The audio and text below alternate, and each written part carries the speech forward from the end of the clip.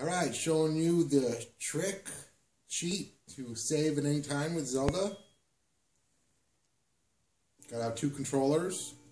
First controller, pause. First controller brings it up in the menu.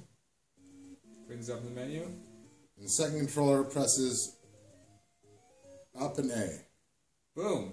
Now Boom. the first controller can hit select and can move your little heart up and down to continue or save. Save.